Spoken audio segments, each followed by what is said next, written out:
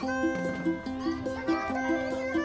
a science, technology and engineering play world, infants wander, imagine and explore, and educators create conditions for their learning.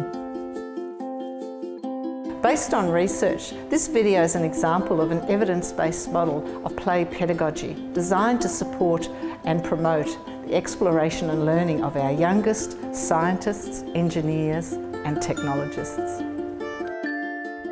We can help you design your own STEM play world.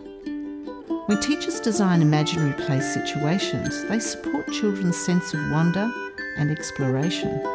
We know from research that imagination and play is critical for the learning of STEM concepts.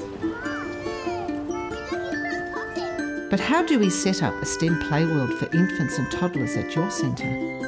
Let's look at how the educators at Windermere Early Learning Centre set up their conceptual play world for young infants, toddlers and the under threes. The educators collectively chose the story of Possum in the House by Kirsten Jensen. In the story, children experience the drama of the naughty possum going all over the house. This story was the starting point to turn the whole childcare centre into a possum adventure. The big problem was, how do we get the possum out of the house? To answer this, there were all sorts of things to find out about possums. What sounds do they make? What do they eat? How do they eat? Where should they live?